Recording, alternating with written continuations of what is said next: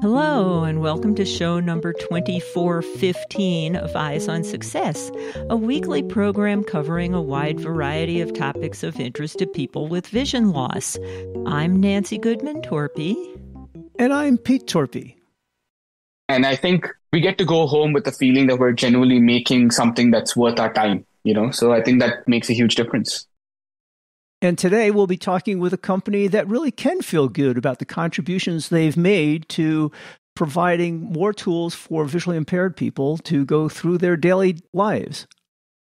The Envision Glasses and app feature real-time text recognition, voice controls, and hands-free video calling for people who are blind or have low vision, enabling them to access everyday visual information for themselves. We'll talk with Karthik Kannan, founder and CTO of Envision, about the glasses and the free-to-use Envision AI app. But first, for our tip of the week. This week's tip comes from Karthik Kannan. My tip is, if you have the Envision app on your phone, you can go ahead and trigger the Ask Envision feature directly by just long pressing on a document like a PDF or an EPUB, and then opening up the share option. And in the share option, you'll have the Envision It button, and you can just click on it, and that will directly open up the Ask Envision feature, which basically allows you to ask questions or get a summary of the document that you just scanned and so on. That's my tip of the week. Oh, that's a great tip. So many people forget about those long press functions and the context menus that can come up. Yep. Neat. Eyes on Success is supported by Able One, a portable Braille keyboard for any smartphone or tablet for typing and navigation that has been used by thousands of blind people. You don't even need to know Braille to use it. More information is at www.imhable.com. That's IAMHABLE.com. You are listening to Eyes on Success.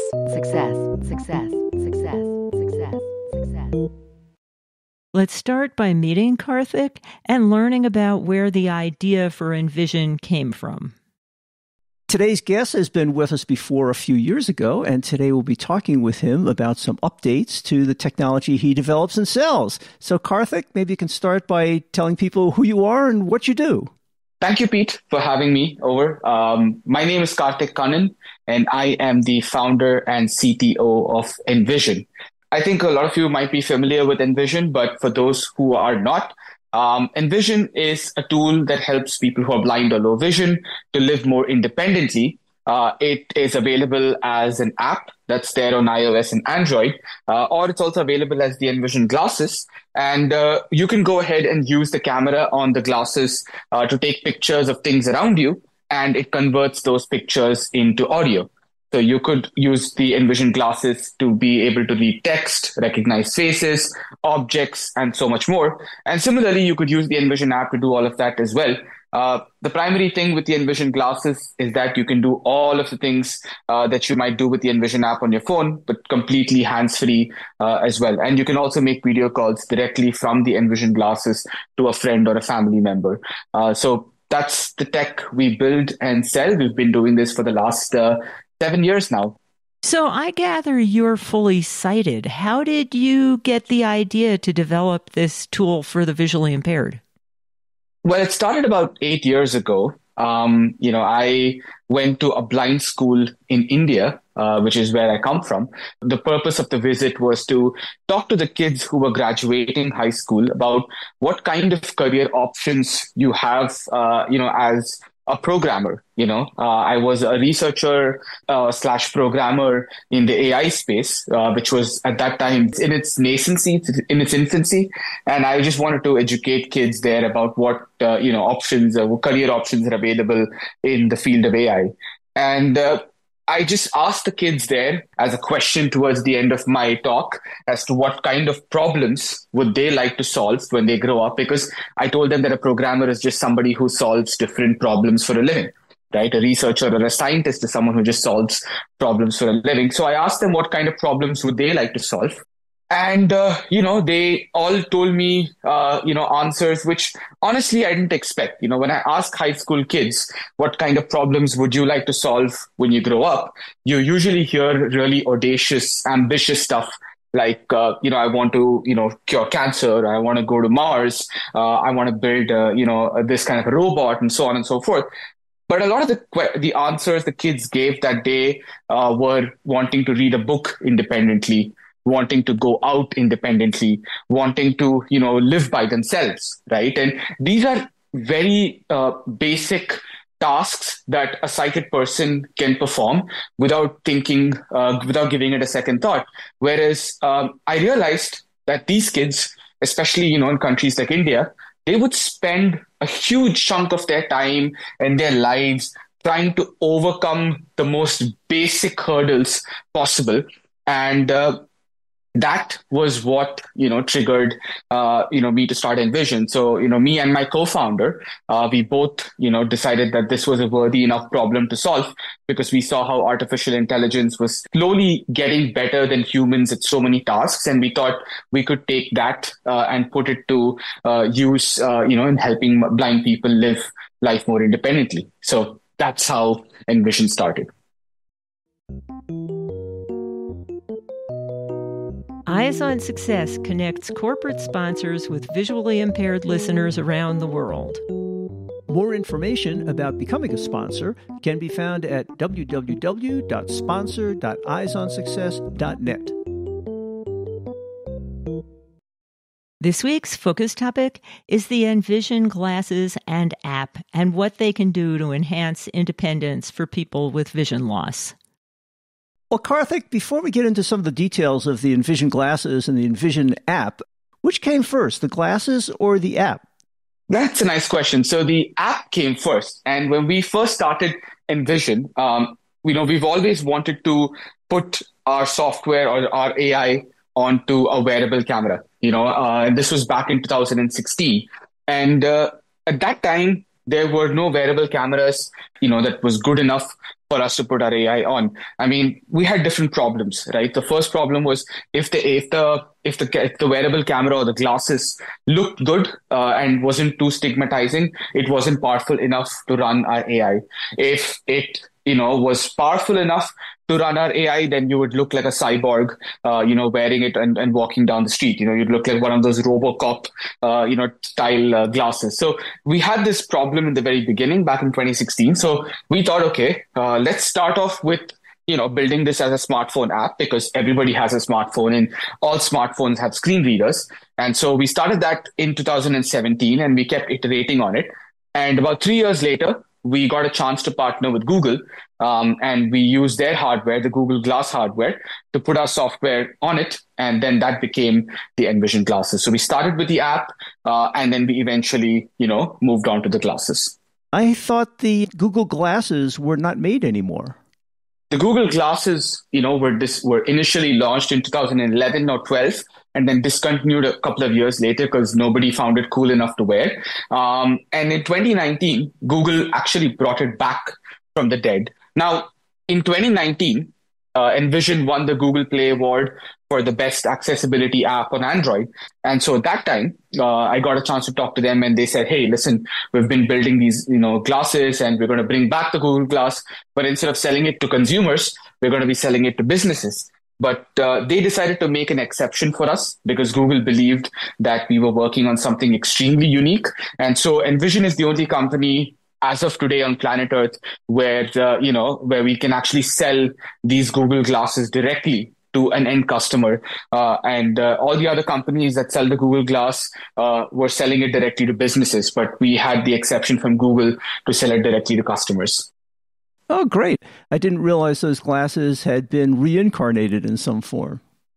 Yeah. It is currently, the hardware that powers the Envision Glasses itself. So when you buy a pair of Envision Glasses, you're getting the Google Glass hardware, and it's our software that's running on it. And it's really big advantage to Envision because we don't build the hardware ourselves, but instead we get a great quality hardware, which has really nice battery life, which weighs only about 50 to 100 grams, and can be used pretty much in any setting. And it doesn't need to be connected to a phone or a battery pack. And you could just, pretty much wear it on your face. And it's super portable, right? So it's a huge advantage to Envision. And we just have to focus on building the software. That's it. So you mentioned the weight of the Google Glass. That's approximately 2 to 4 ounces for our American listeners. Yes, it's super light, and it comes with 2 different types of frames. One where you don't have to put any kind of lenses, and then we have another frame that's slightly heavier, sturdier frame, probably adds around 10 or 20 grams more in weight, and that where you can that's a frame where you can add prescription lenses or dark lenses in them as you wish. So we've got these 2 different frame types, and it's a fully self-contained device, which means that you don't have to pair it with your phone. You don't have to connect it to some kind of a battery pack or anything. Everything is contained on the glasses, and you get about 5 hours of battery life easily. So we talked a lot about the glasses and the app, and I assume there's a lot of commonality there. Why don't you tell us a little bit about what some of the functions that these devices and apps can perform? A big use case for the Envision app and the Envision glasses is being able to read text. So let's say you're out and about and you're looking at a shop sign. You could use the Envision glasses to quickly read what's on the display of a shop sign. You could use the Envision glasses to go ahead and read the ingredients or product packaging if you're in a supermarket, right? You could use the Envision glasses to read the number on a bus, for example. That's reading short pieces of text. You can also use the Envision glasses to read documents. So let's say you have a book and you want to scan a book, you could use the glasses to do that. And you can go ahead and use the glasses to also scan your utility bills, or you could use the glasses to scan any printed document out there, right? And lastly, you can also use the glasses to read handwritten text as well. So if you have a Christmas greeting card, or if you have, like a letter from a friend, you could use the glasses to read that as well. Of course, it can't read a doctor's prescription. I don't think at this point anyone actually can. But it's able to read all these different types of languages and scripts and different types of, ways of writing, right? When you say it reads all of this written material, that's all text to speech, correct? Correct. It basically takes a picture and then just speaks it out to you. Does it help you find what you're trying to take a picture of? Yes, it does that as well. So when you actually turn on or ask the glasses to scan a document, it first helps you position the document in front of you correctly and then takes a picture. Now, all of the stuff that I described to you has been something the glasses can do for a long period of time. Now, last couple of years, we've all been really caught up with this whole ChatGPT, thing, right? Everyone's talking about ChatGPT and AI and all those things. And we've brought ChatGPT onto the Envision glasses as well. So now you could be sitting at a restaurant, you could scan a menu card, and you can now ask the Envision glasses, can you tell me exactly what vegetarian appetizers are there on the menu? Right? You can have a conversation with the glasses as soon as you scan a document. And this is not just with documents. You could take a picture of any, I would say setting or scene or surroundings, and you could ask the glasses. For example, if you walk into an empty room and take a picture, and you can say, hey, are there any chairs in the room? If so, can you point me to an empty chair? And the glasses can go ahead and describe the room for you and answer your specific question. So the ability to have a conversation with the glasses is something that we added recently and is available as a free update to all customers who have bought the Envision glasses so far. So that's something that people can go ahead and use. There's a microphone on the glasses, and it does speech recognition as well. Correct. So there is a speaker on the glasses and a microphone as well, along with the camera, and you can use that to have a conversation. You can also connect the glasses to your, Bluetooth hearing aids or any other kind of Bluetooth headphones as well. And I take it the app has similar capabilities, except that it's not hands-free because you have to hold the phone. Exactly. So now one of the big I would say, improvements that we've also made to the app is we've bought this whole asking, feature, like the asking a question feature, what we call Ask Envision, right? The Ask Envision feature that was there on the glasses is now also there on the app, which means that anyone who has the Envision app today can just go ahead and scan any document. It could be a 500-page PDF. It could be, a handwritten card. It could be your utility bills, for example. And you can import it into the Envision app or scan it with the Envision app. And you can also ask questions back and forth about the document you just scanned. You can basically say, hey, how much should I pay overall?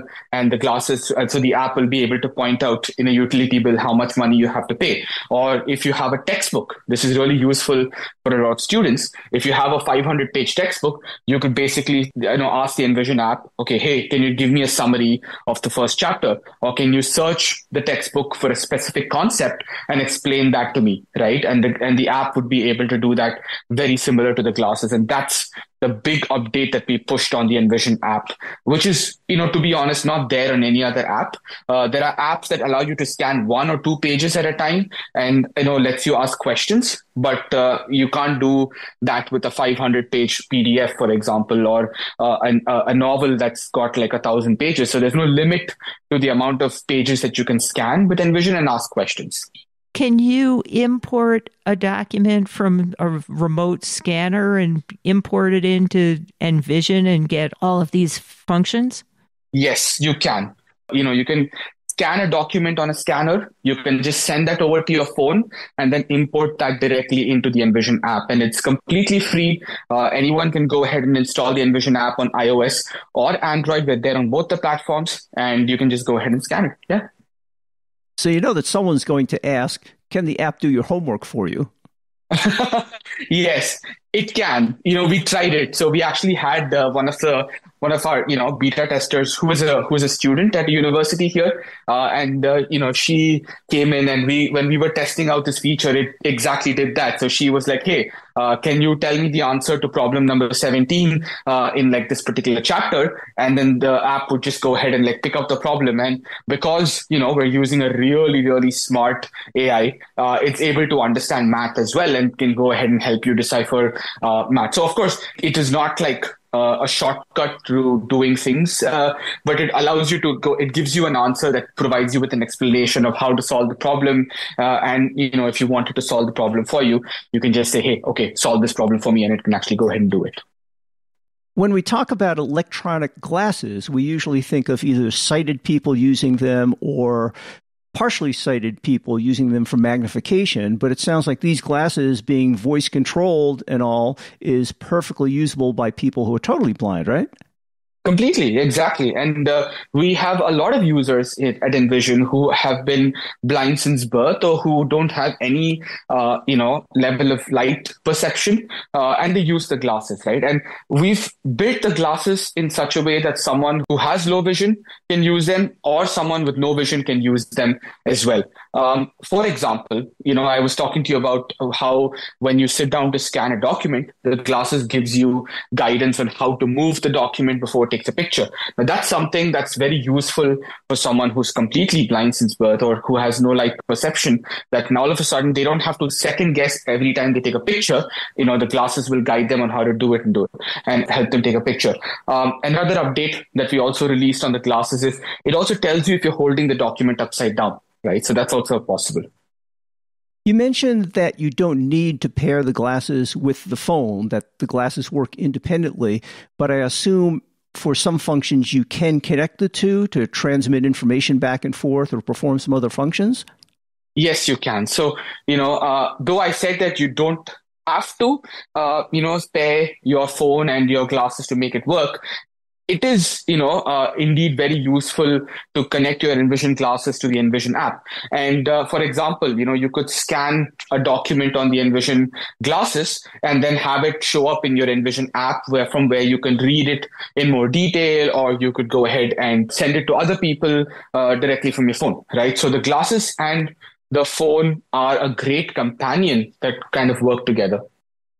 I'm kind of curious. You talked about the AI features that are built into the glasses, which can be run independently. When I usually think of those capabilities, I think of running them on the cloud in big cloud computers with a lot of GPUs, and GPUs are pretty expensive. How did you squash that all onto the glasses? Well, the long and short answer is, just hardworking engineers. That's what I would say. But there has been a lot of research in AI in the past few years that we have also benefited from.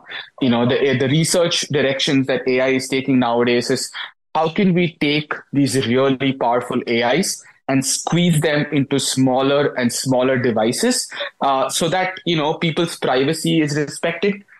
So the AI doesn't necessarily have to go to big cloud computers with GPUs in order to process them. At the same time, doing that on device means you can go ahead and also reduce the time it takes to get an output, right? You can make it more responsive and faster. So what we have been doing at Envision is we've slowly been taking a lot of the functions that require an internet connection. So we've been working very hard to bring those offline without compromising on the accuracy. When we first started selling the Envision glasses in 2020, I would say around 90% of the functionality required an internet connection. As of today, only about 20% or 30% of the functionality requires an internet connection. That's impressive that you managed to do that. That is not an easy task, I would guess. Exactly. I'm pretty confident that in the next year or so, we can almost get like 90% of the functionality of the glasses completely offline, which means that you don't have to worry about, connecting to an internet connection and so on. I know you just said all it takes is smart engineering to create this product, but I'm sure it takes a lot more than that. How big is your team currently? So we're about 30 people, and we're all based out of the Netherlands, a little town, just about an hour from Amsterdam. And of course, we have our team in the US as well, where it's a pretty US is our biggest market in the world. So we have a pretty heavy presence there. I think, to be honest, and I'm not trying to sound cliche here, but I think a lot of the success that we've had is because of the community as well, right? I think we owe a lot of where we are today and the impact that we're able to make with the work we're doing is not just with the engineering. I think it rests a lot with the community because, it takes the community to give us active feedback. And a lot of times I've noticed that if we show care, the community shows care back to us. It kind of reciprocates the care and reflects it back to us by giving us feedback, by, calling us on podcasts like this and amplifying our message to more people. And so I think it's a lot to do also with the fact that the blind and low vision community is probably the most accepting community that I have ever worked with in my entire career building products, on the web or the internet, right? I think extremely open to feedback, extremely open to experimentation. And when we do end up failing, which sometimes we do, we always get treated with a lot of kindness. So I think it's smart engineering work. It's all the teams at Envision actually working together to make it happen, plus the wider acceptance that we have with the community. So our listeners are worldwide, and they all presumably understand English well enough to understand this podcast, but some of them prefer to work in different languages. How many languages is Envision available in?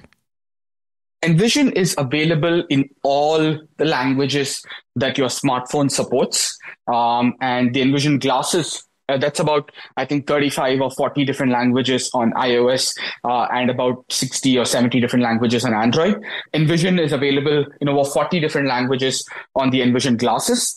And you can read about 100 different languages with Envision. So you put a pin on a map anywhere in the world, Envision's able to read that language, speak that language, and understand it.